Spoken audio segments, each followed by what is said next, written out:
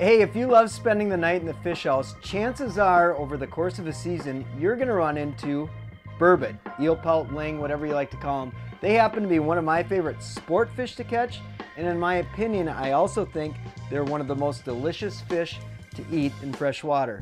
So I'm gonna share with you a simple one-pan recipe to provide gourmet food in the fish house this winter. This is a really simple dish. It just requires a few fresh ingredients that I just pack in a cooler before we head out.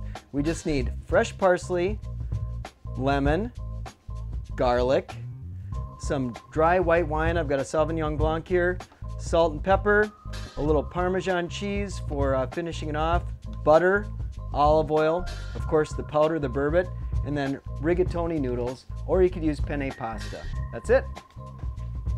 So for the prep work, it's gonna be pretty simple here. I just want a little bit of parsley that I want chopped up finely, and that's just gonna be to finish the dish. So I'll grab just a couple pieces here, and then I'm actually gonna throw big chunks of this into the cast iron as we're cooking. So good with that for now. So we're just gonna chop up a little parsley. A chef's knife would be better, but a fillet knife will certainly work in the fish house. Definitely the utility knife for a fisherman. Just coarsely chopped will be just fine. All right, so a little parsley there for finishing. Throw that in there. Now we're just gonna take a little lemon. This is again for finishing. Slice this in half, quarter wedges. Boom, be good there. Set that off to the side. And then I just need a couple cloves of garlic here is all I really need. So let's pop a couple of these off. Like so. Those look beautiful. Now all I'm going to do with the garlic, I'm not going to chop it at all. I'm just going to press it with the palm of my hand. I'll crush it, open up some of the flavor of the garlic, and then I can just peel back the skin on this beauty. All right, there we go. There we go. This one's got a little grossness to it. We'll trim that off. And there we go. That's the prep work. So pretty easy. The next thing we get to do is start on the burbots. So what I've got here, we ate the tails last night, but we've got here is these beautiful loins of the burbot, and I'm going to cut these into smaller chunks here. You can see that's a big, nice, thick piece of meat, and what I want to do is basically I'm going to cook them like a scallop. So I'm going to cut them into an inch and a half sections, and then it'll develop a nice crust once we get that into the cast iron. So here we go. Burbot is one of, I just think it's such a versatile fish to cook with. It's a different texture than anything else you're typically eating from freshwater. They're really unique. Of course, they're a cod, and they just have absolutely great flavor and great texture. And the other thing you'll notice when we cook these, you'll see they're very sweet. A lot of people will cook these in 7-Up or something like that, but at the same time, these fish you'll see shed a lot of sugar when you start cooking them. So they're pretty good just as is.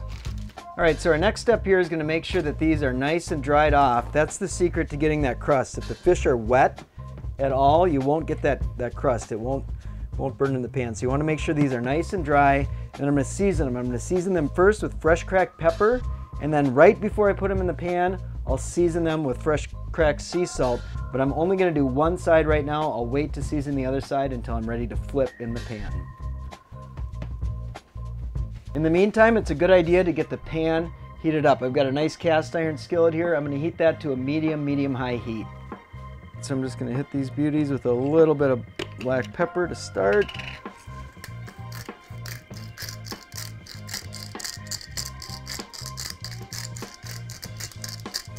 Like I said, right before they go in the pan, we'll hit it with some salt. All right, now we're just going to add a little olive oil to the pan. Not a ton, just enough to make sure it's well coated. Should mess with the hydraulics a little bit to even things out, but it's actually going to be okay. So make sure that oil's heated up nice, and we'll just test a little chunk and make sure that you get a nice tss. Now the whole secret is you don't want it to be too hot where you burn the fish. You just want it hot enough where you can develop a crust, and it'll only take about 2 or 3 minutes on each side.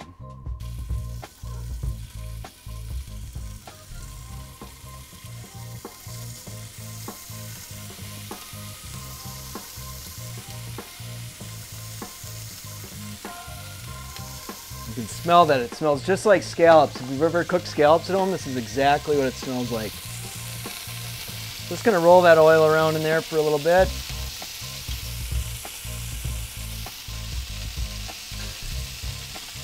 Cast iron's so nice, it just holds heat extremely well.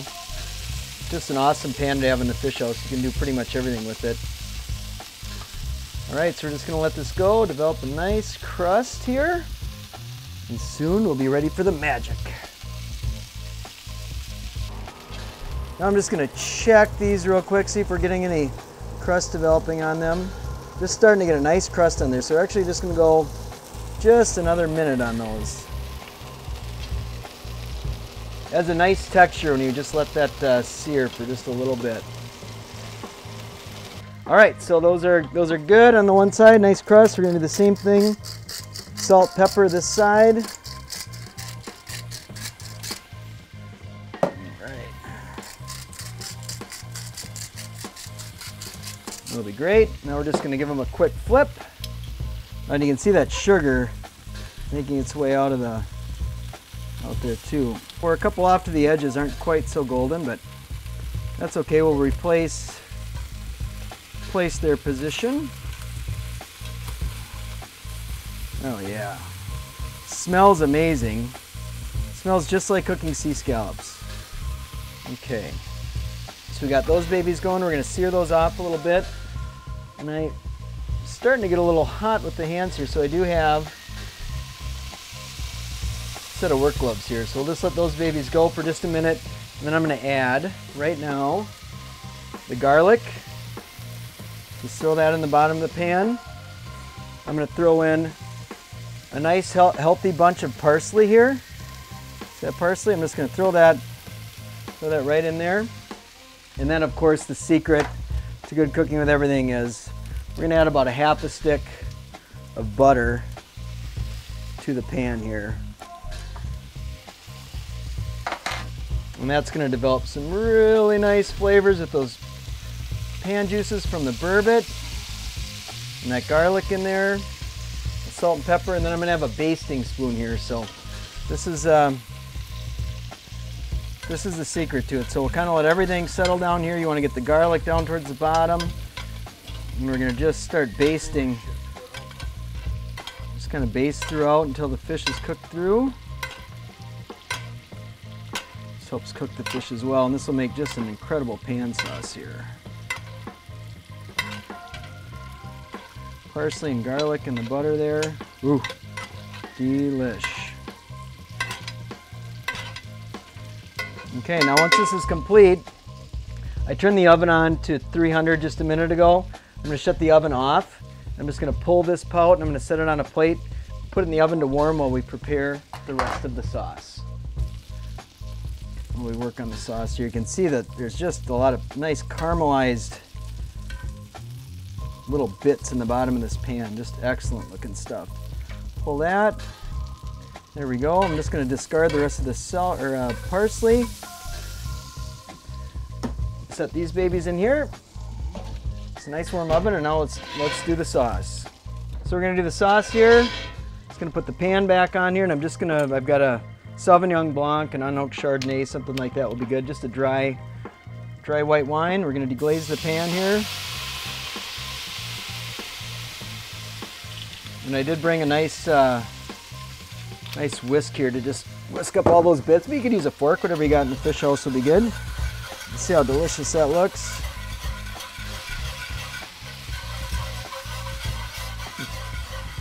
Keeping that garlic in there for now, just to get a little more garlicky flavor with it.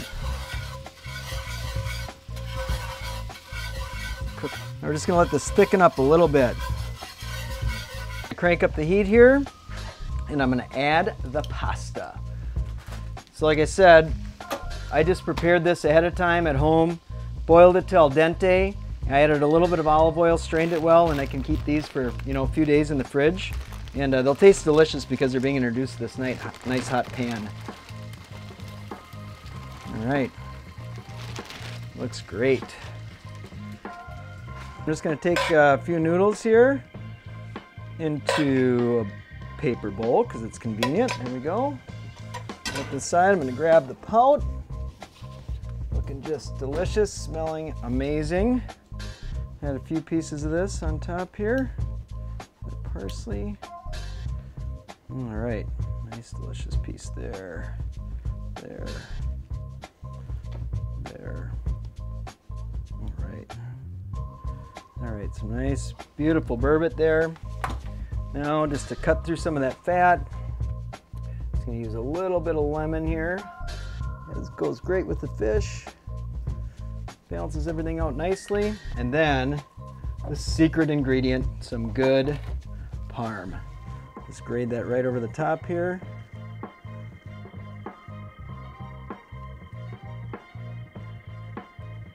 Oh. Lastly, I like to finish everything with just a touch of finishing salt there. Then lastly, I'm just gonna add a little bit of parsley for a nice freshness to it. And boom, look at that, voila.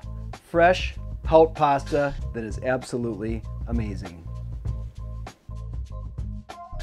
It's delicious. Gourmet food in the fish house. Heck yeah. Cheers to pout.